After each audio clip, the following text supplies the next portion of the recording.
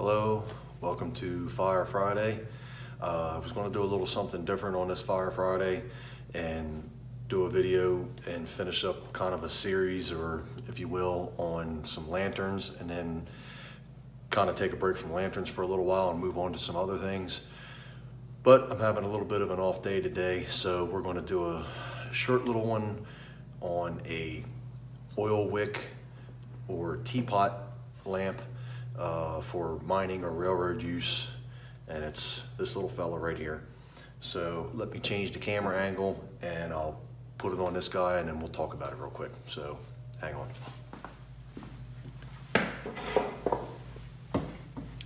Okay, so here is our little teapot or oil wick lamp, and this is the handheld version. You can see here's my hand. That's about, how big it is. So miners would have used these, a much smaller version, probably about that big, with a little hook, and would have gone right on the front of their miner's cap, and that would have been what they worked by. Prior to this would have been candlelight, used either in some type of a sconce, or there was a thing called a Tommy stick, and it was probably made of some type of wrought iron or whatever, and it would have had a spike and then come down with a loop, and the candle would have sat in it, and you could have held it in your hand or staked it into a crack in the crevice in the rocks or something, or knocked it into a joint in some wood, or just pounded it into the wood, and you'd worked by candlelight. So that would have been prior to this guy, and then after this guy would have been the calcium carbide lamps. The calcium carbide lamps came into play in the early 1900s, so like anything else, it's not like there was an exact cutoff date, but there would have been a period of time that these probably would have been used in conjunction with at the same time period as carbide lamps, until these at some point were just banged up and messed up enough, and carbide lamps were more readily used and available, and that's ended up just phasing them out.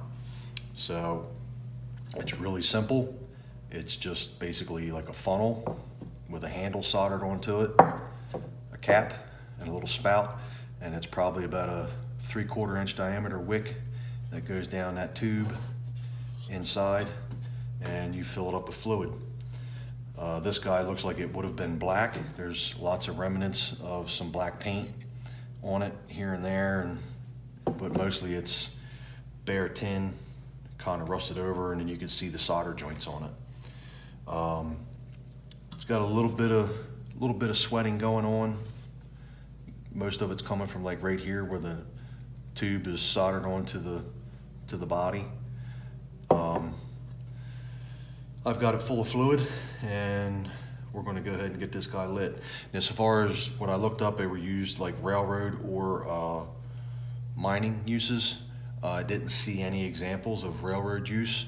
Maybe a little bit of digging, I could find something. If anybody has any information to add, feel free to do so in the comments.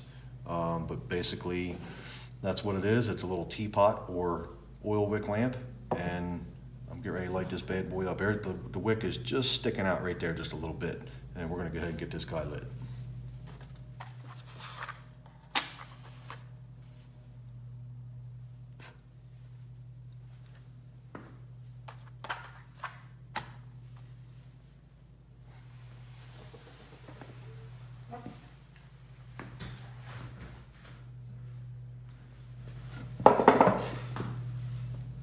Happy Fire Friday.